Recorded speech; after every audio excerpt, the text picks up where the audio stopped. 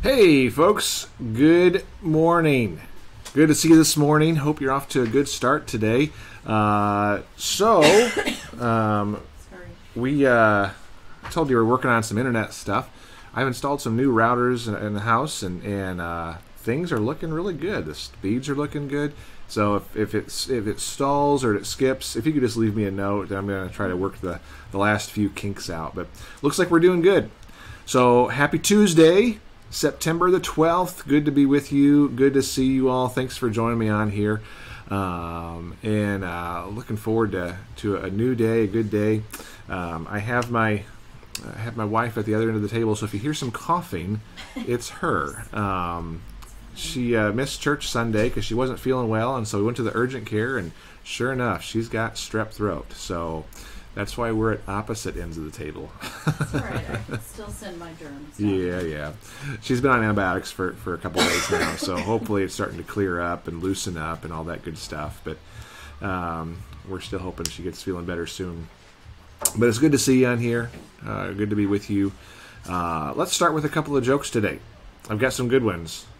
I already tried a few out. So, do you ever wonder who Pete is and why we do things for his sake? That was funny to me. I was trying to think of a tree pun, but I got stumped. Ha ha! That one was funny. That was funny. All right, I told a real long one. I'm not going to tell that one. That one was a little. That one is a really long one. It was. It wasn't very funny. It was funny. I'm reading a book on marriage and relationships. It says to treat your wife like you treated her on the first date. So tonight after dinner, I'm dropping her off at her parents' house.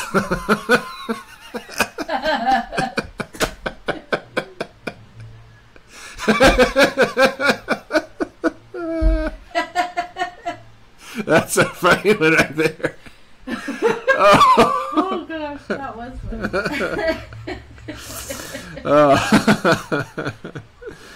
Oh goodness, and I had one more.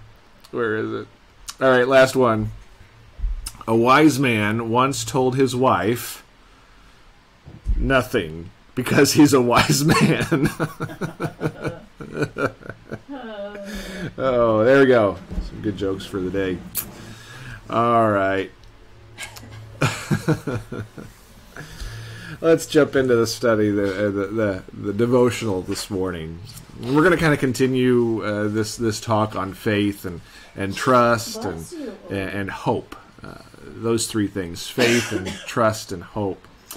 Now, in our Sunday mornings, we're going to be starting. We finished week 2 of a study in 1 Thessalonians about standing firm, what it means to stand firm in our faith, stand firm in our sufferings. And it takes a lot of faith and trust and hope to stand firm in today's culture and today's world, all that goes on. But we'd be naive to think that it's sunshine and rainbows for everybody all the time. Right? We always face problems. We all have problems and different problems that go through our lives. And as we face those problems, we need to remember that God is always working for us behind the scenes.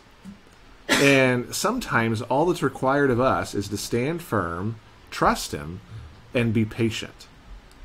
Now, it's a whole lot easier said than done. It's a whole lot easier said than done. When we're going through issues in life, we need to stand firm, trust Him, and be patient. So what do we do? How do we do that? How do we build a faith, a trust during those pauses, during those delays, during those times when life seems to slow down and you can't get any traction to do anything?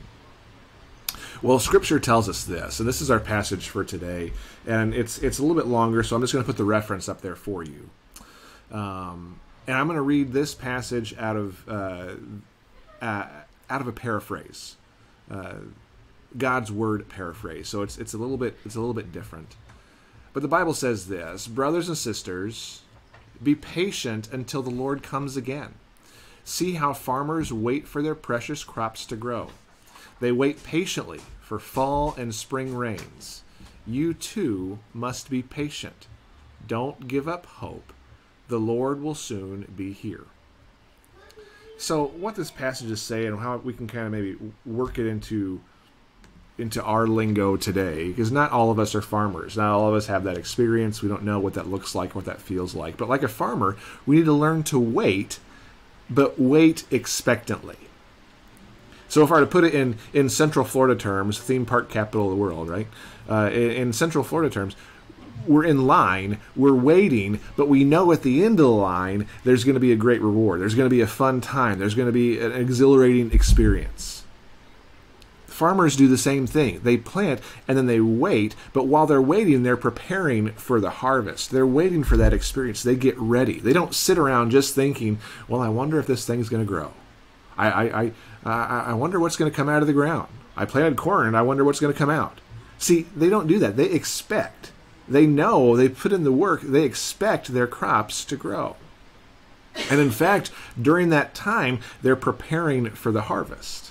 They're making sure the equipment is ready to go. They're making sure all the stuff is in its place. They're preparing for the harvest so that when the harvest comes, they get to reap all the benefits. So what we do in the meantime, in those pauses and those delays, and when life seems to slow down and those troubles come, we need to learn to stand firm, trust, and expect God to provide.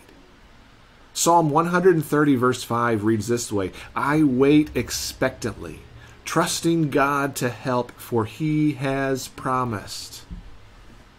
See, that promise is all over Scripture. In verses like Isaiah 49:23, no one who waits for my help will be disappointed. That's a good news. That's a good promise. What have you been waiting for God to do? What are some things you've been waiting for God to do? Maybe you wait for Him to transform a relationship that's been in trouble. Maybe you've been waiting for Him to help you with a financial issue, or maybe heal from a pain or a hurt. Maybe you're waiting for Him to move into a life of a family member who's not yet a believer. I want you to know that whatever you've been waiting on God to do in your life, do you really expect Him to do that? Because if we're not preparing yourself while we wait, I don't think we're really expecting anything to happen. Quite often, when we think about waiting on God, God is actually waiting on us. See, you may not be ready to handle the blessing just yet. You may not be mature enough spiritually to understand what He's going to be doing. So I want you to begin working on, if you're in those areas of life, begin working on preparing for what God is going to do when He comes through and blesses. One thing that will help you wait patiently on God is to remember His goodness, His grace, and His mercy. Even when we don't see it, and even when we don't feel it, we sing that song, right? He is still moving. He is still working. Even when we can't see what He's doing, even when we think He's slow to react or His timing doesn't match up with ours, God is still at work. So I want to encourage you this morning, take time and be patient. Stand firm in trust and hope. Here's Owie. Spend time in God's Word. Learn to be more like Jesus. Lean harder into Him. And then get busy doing the work that's going to prepare for that harvest when it comes. Get busy doing the work. All right? Well, that's all I got for you today. Hope you're off to a good start. Looks like the internet held firm and strong and true. That's good. All right, guys. If you need anything, don't hesitate to reach out. You can get us by cell phone. We'll be in the office for a little bit. Cell phone, email, text, Facebook Messenger, all the above. Digital ways are the best ways to contact. And we will get with you real soon. Tomorrow, Wednesday, we're back at it in the office. And in service, we'll have our adult Bible study. We'll have youth activities. We'll have children's activities. So lots of stuff going on. Come on out and be a part. And looking forward to seeing what God's going to continue to do through His people. All right, guys. Love y'all. Appreciate you. Hope you're off to a good start today. Don't hesitate to reach out if you need anything. And remember, if you have an opportunity today, which I'm pretty sure you will, take that opportunity to be a blessing, because He's always a blessing to us. Amen? We'll see you again. Take care. Love you all. Bye-bye.